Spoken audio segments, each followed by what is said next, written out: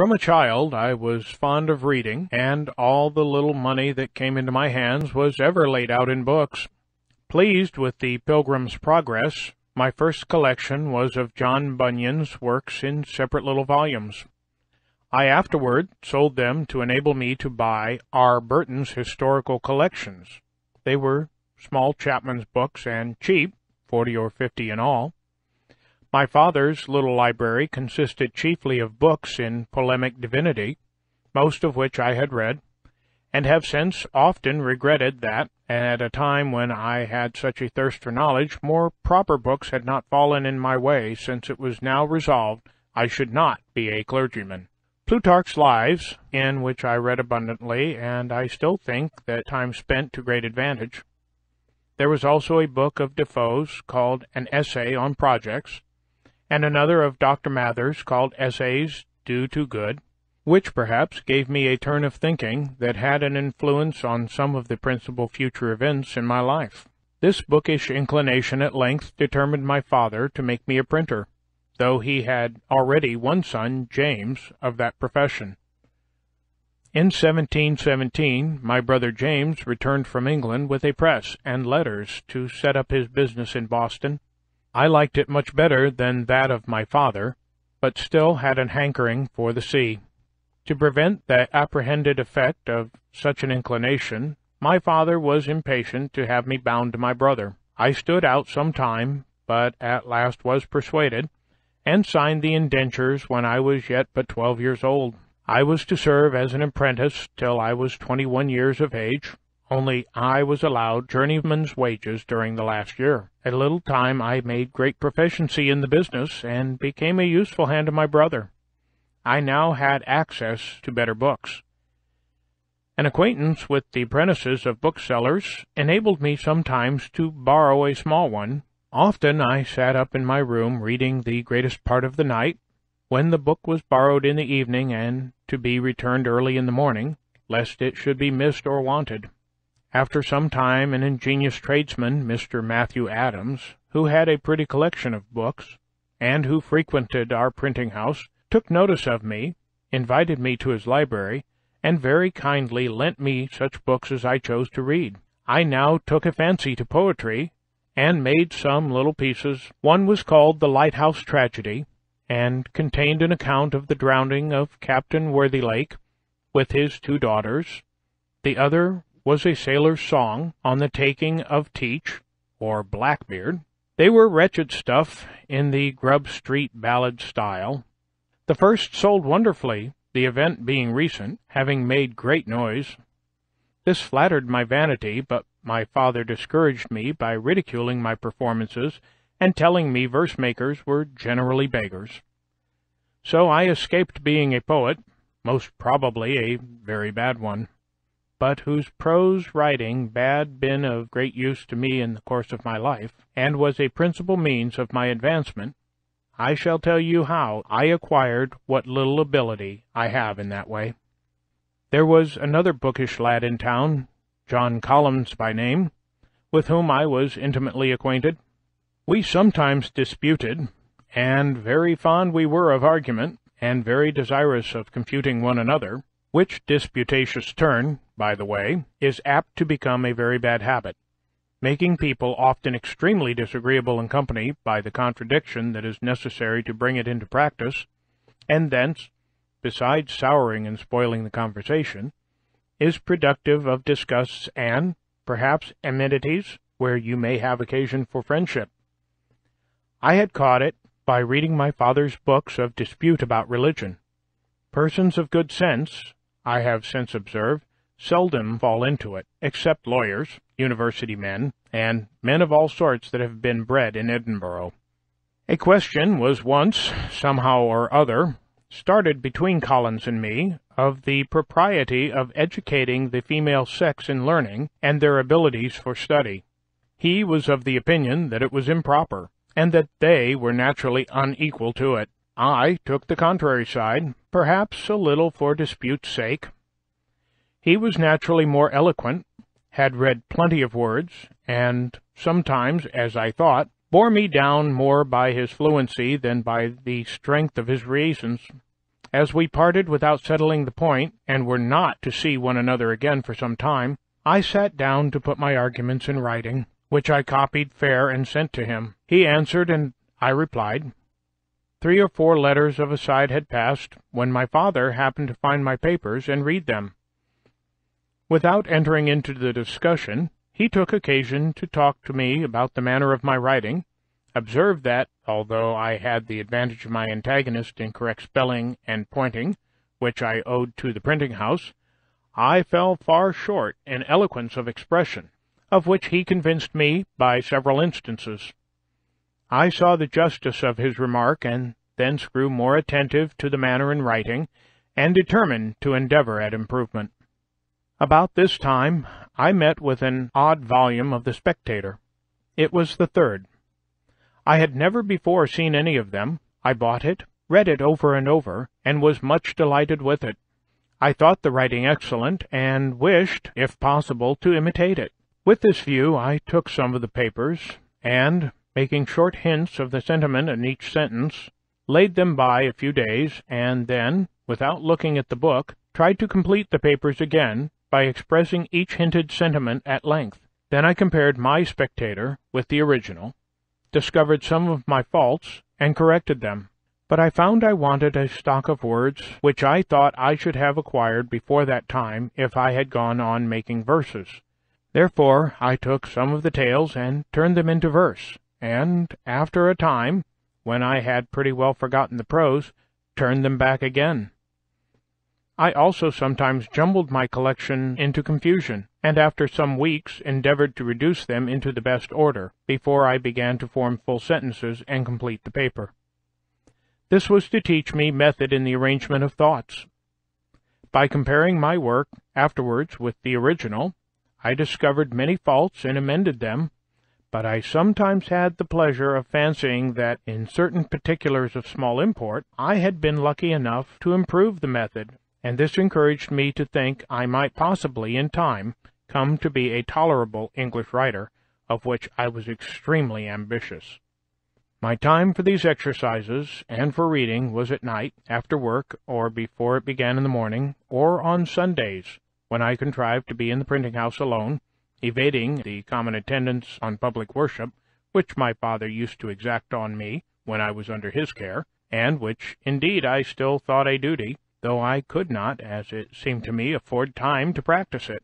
When about 16 years of age, I happened to meet with a book written by one Tryon, recommending a vegetable diet. I determined to go into it. My brother, being yet unmarried, did not keep house, but boarded himself and his apprentices in another family.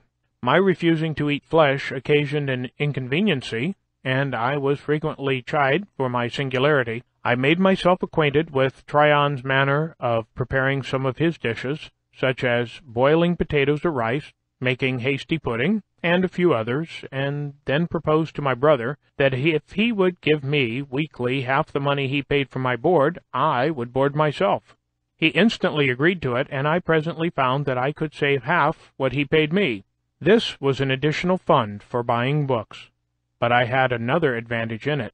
My brother and the rest going from the printing house to their meals, I remained there alone, and dispatching presently my light repast, which often was no more than a biscuit or a slice of bread, a handful of raisins or a tart, and a glass of water, had the rest of the time till their return for study, in which I made the greater progress from that greater clearness of head and quicker apprehension which usually attend temperance in eating and drinking. And now it was that, being on some occasion made ashamed of my ignorance in figures, which I had twice failed in learning when at school, I took Cocker's book of arithmetic, and went through the whole by myself with great ease. I also read Sellers and Shermy's books of navigation, and became acquainted with the little geometry they contain, but never proceeded far in that science. And I read about this time Locke on Human Understanding, and The Art of Thinking by Monsieur Dupont-Royal. While I was intent on improving my language, I met with an English grammar, I think it was Greenwood's, at the end of which there were 2 little sketches of the arts of rhetoric and logic, the latter finishing with a specimen of a dispute in the Socratic method, and soon after I procured Xenophon's Memorable Things of Socrates, wherein there were many instances of the same method. I was charmed with it, adopted it, dropped my abrupt contradiction and positive argumentation, and put on the humble inquirer and doubter. And being then, from reading Shaftesbury and Collins, become a real doubter in many points of our religious doctrine, I found this method safest for myself and embarrassing to those against whom I used it. Therefore I took a delight in it, practiced it continually, and grew very artful and expert in drawing people, even of superior knowledge, into concessions, the consequences of which they did not foresee, entangling them in difficulties out of which they could not extricate themselves, and so obtaining victories that neither myself nor my cause always deserved. I continued this method some few years, but gradually left it, retaining only the habit of expressing myself in terms of modest diffidence, never using, when I advanced anything that may possibly be disputed, the words certainly, undoubtedly, or any others that give the air of positiveness to an opinion, but rather say, I conceive or apprehend a thing to be so and so, it appears to me, or I should think it so or so, for such and such reasons, or I imagine it to be so, or it is so, if I am not mistaken. This habit, I believe, has been of great advantage to me when I have had an occasion to inculcate my opinions, and persuade men into measures that I have been from time to time engaged in promoting, and as the chief ends of the conversation are to inform or to be informed, to please or to persuade, I wish well-meaning, sensible men would not lessen their power of doing good by a positive, assuming manner that tends to create opposition, and to defeat every one of those purposes for which speech was given to us, to wit, giving or receiving information or pleasure. For if you would inform, a positive and dogmatical manner in advancing your sentiments may provoke contradiction and prevent a candid attention. If you wish information and improvement from the knowledge of others, and yet at the same time express yourself as firmly fixed in your present opinions, modest, sensible men, who do not love disputation, will probably leave you undisturbed in the possession of your error, and by such a manner you can seldom hope to recommend yourself in pleasing your hearers, or to persuade those whose concurrence you desire. Pope says judiciously, men should be taught as if you taught them not, and things unknown proposed as things forgot. Farther recommending to us, to speak though sure with seeming diffidence. And he might have coupled with this line that which he has coupled with another, I think less properly, for want of modesty is want of sense. If you ask why less properly, I must repeat the lines, immodest words admit of no defense, for want of modesty is want of sense. Now, is not want of sense, where a man is so unfortunate as to want it, some apology for his want of modesty? And would not the lines stand more justly thus?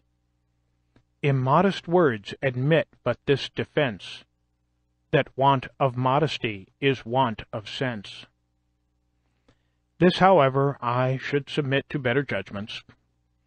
My brother had in 1720 or 1721 begun to print a newspaper. It was the second that appeared in America, and was called the New England Courant. The only one before it was the Boston Newsletter. I remember his being dissuaded by some of his friends from the undertaking, as not likely to succeed, one newspaper being, in their judgment, enough for America. At this time, 1771, there are not less than 25. He went on, however, with the undertaking, and after having worked in composing the types and printing off the sheets, I was employed to carry the papers through the streets to the customers. He had some ingenious men among his friends, who amused themselves by writing little pieces for this paper, which gained it credit, and made it more in demand. and these gentlemen often visited us. Hearing their conversations and their accounts of the approbation their papers were received with, I was excited to try my hand among them. But, being still a boy, and suspecting that my brother would object to printing anything of mine in his paper if he knew it to be mine, I contrived to disguise my hand, and, writing an anonymous paper, I put it in at night under the door of the printing-house.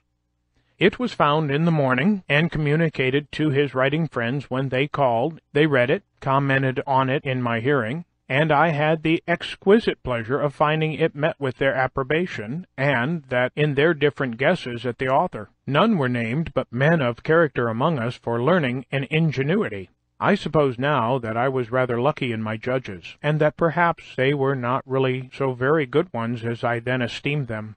Encouraged, however, by this, I wrote and conveyed in the same way to the press several more papers, which were equally approved, and I kept my secret till my small fund of sense for such performances was pretty well exhausted, and then I discovered it, when I began to be considered a little more by my brother's acquaintance, and in a manner that did not quite please him, as he thought, probably with reason, that it tended to make me too vain.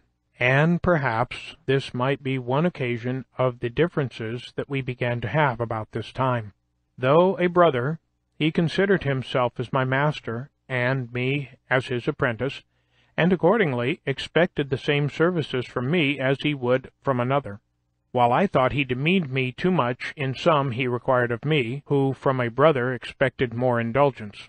Our disputes were often brought before our father, and I fancy I was either generally in the right or else a better pleader, because judgment was generally in my favor. But my brother was passionate, and had often beaten me, which I took extremely amiss, and, thinking my apprenticeship very tedious, I was continually wishing for some opportunity of shortening it, which at length offered in a manner unexpected.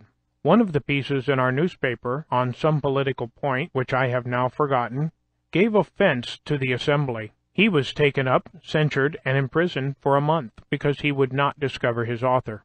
I too was taken up and examined before the council, but though I did not give them any satisfaction, they contented themselves with admonishing me and dismissed me. During my brother's confinement, which I resented a good deal, notwithstanding our private differences, I had the management of the paper, and I made bold to give our rulers some rubs in it, which my brother took very kindly, while others began to consider me in an unfavorable light as a young genius that had a turn for libeling and satire. My brother's discharge was accompanied with an order of the House, a very odd one, that James Franklin should no longer print the paper called the New England Courant. There was a consultation held in our printing house among his friends what he should do in this case. Some proposed to evade the order by changing the name of the paper, but my brother, seeing inconveniences in that, it was finally concluded on a better way to let it be printed for the future under the name of Benjamin Franklin, and, to avoid the censure of the Assembly that might fall on him as still printing it by his apprentice, the contrivance was that my old indenture should be returned to me, with a full discharge on the back of it, to be shown on occasion, but to secure to him the benefit of my service. I was to sign new indentures for the remainder of the term. A very flimsy scheme it was. However, it was immediately executed, and the paper went on accordingly, under my name for several months. At length, a fresh difference arising between my brother and me, I took upon me to assert my freedom, presuming that he would not venture to produce the new indentures. It was not fair in me to take this advantage, and this I therefore reckon upon the first errata of my life, but the unfairness of it weighed little with me, when under the impressions of resentment for the blows his passion too often urged him to bestow upon me, though he was otherwise not an ill-natured man. Perhaps I was too saucy and provoking. When he found I would leave him, he took care to prevent my getting employment in any other printing house of the town, by going round and speaking to every master, who accordingly refused to give me work. I then thought of going to New York, as the nearest place where there was a printer, and I was rather inclined to leave Boston when I reflected that I had already made myself a little obnoxious to the governing party, and from the arbitrary proceedings of the Assembly in my brother's case, it was likely I might, if I stayed, soon bring myself into scrapes, and farther that my indiscreet disputations about religion began to make me pointed at with horror by good people as an infidel or atheist. I determined on the point, but my father now siding with my brother, I was sensible that, if I attempted to go openly, means would be used to prevent me. My friend Collins, therefore, undertook to manage a little for me. He agreed with the captain of a New York sloop for my passage, under the notion of my being a young acquaintance of his that got a naughty girl with child, whose friends would compel me to marry her, and therefore I could not appear or come away publicly. So I sold some of my books to raise a little money, and was taken on board privately, and as we had fair wind, in 3 days I found myself in New York, near 300 miles from home, a boy of but 17, without the least recommendation to or knowledge of any person in the place, and with very little money in my pocket. My inclinations for the sea were by this time worn out, or I might now have gratified them. But, having a trade, and supposing myself a pretty good workman, I offered my service to the printer in the place, old Mr. William Bradford, who had been the first printer in Pennsylvania, but removed thence upon the quarrel of George Keith. He could give me no employment, having little to do and help enough already, but says he, my son at Philadelphia has lately lost his principal hand, Aquila Rose, by death. If you go thither, I believe he may employ you. Philadelphia was 100 miles further. I set out, however, in a boat for Amboy, leaving my chest and things to follow me round by sea. In crossing the bay, we met with a squall that tore our rotten sails to pieces, prevented our getting into the Kill, and drove us upon Long Island. In our way, a drunken Dutchman, who was a passenger too, fell overboard. When he was sinking, I reached through the water to his shock-pate, and drew him up, so that we got him in again. His dunking sobered him a little, and he went to sleep, taking first out of his pocket a book, which he desired I would dry for him. It proved to be my old favorite author, Bunyan's Pilgrim's Progress, in Dutch, finely printed on good paper, with copper cuts. I have since found that it has been translated into most of the languages of Europe, and suppose it has been more generally read than any other book, except perhaps the Bible. Honest John was the first that I'd know of who mixed narration and dialogue, a method of writing very engaging to the reader, who in the most interesting parts finds himself, as it were, brought into the company and present at the discourse. Defoe, in his Crusoe, his Moll Flanders, and other pieces, has imitated it with success. When we drew near the island, we found it was at a place where there could be no landing, there being a great surf on the stony beach. So we dropped anchor and swung round toward the shore. Some people came down to the water edge and hallooed to us, as we did to them, but the wind was so high and the surf so loud that we could not hear so as to understand each other. There were canoes on the shore, and we made signs and hallooed that they should fetch us, but they either did not understand us or thought it impractical. So they went away, and, night coming on, we had no remedy but to wait till the wind should abate, and, in the meantime, the boatman and I concluded to sleep, and so crowded into the scuttle with the Dutchman, who was still wet, and the spray beating over the head of our boat leaked through to us, so that we were soon almost as wet as he. In this manner we lay all night, with very little rest, but, the wind abating the next day, we made a shift to reach Amboy before night, having been 30 hours on the water, without victuals or any drink but a bottle of filthy rum, and the water we sailed on being salt. In the evening I found myself very feverish, and went in to bed, but having read somewhere that cold water drank plentifully was good for a fever, I followed the prescription, sweat plentiful most of the night, my fever left me, and in the morning, crossing the ferry, I proceeded on my journey on foot, having 50 miles to Burlington, where I was told I should find boats that would carry me the rest of the way to Philadelphia. It rained very hard all day, I was thoroughly soaked, and by noon a good deal tired, so I stopped at a poor inn, where I stayed all night, beginning now to wish that I had never left home. However, I proceeded the next day, and got in the evening to an inn kept by one Dr. Brown. He entered into conversation with me while I took some refreshment, and, finding I had read a little, became very sociable and friendly. Our acquaintance continued as long as he lived. He had been, I imagine, an itinerant doctor, for there was no town in England of which he could not give a particular account. He had some letters, and was very ingenious, but much of an unbeliever, and wickedly undertook, some years after, to travesty the Bible in doggerel verse. By this means he had set many of the facts in a very ridiculous light, and might have hurt weak minds if his work had been published, but it never was. At his house I lay that night, and the next morning reached Burlington, but had the mortification to find that the regular boats were gone a little before my coming, and no other expected to go before Tuesday. Wherefore I returned to an old woman in the town, and asked her advice. She invited me to lodge at her house till a passage by water should offer, and, being tired with my foot travelling, I accepted the invitation.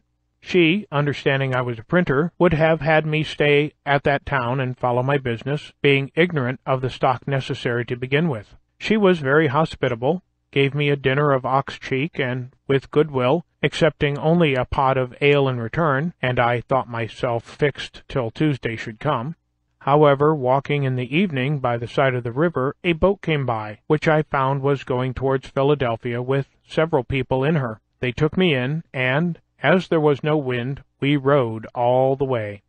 And about midnight, not having yet seen the city, some of the company were confident we must have passed it, and would row no farther. The others knew not where we were, so we put toward the shore, got into a creek, landed near an old fence, with the rails of which we made a fire, the night being cold, in October, and there we remained until daylight. Then one of the company knew the place to be Cooper's Creek, a little above Philadelphia, which we saw as soon as we got out of the creek.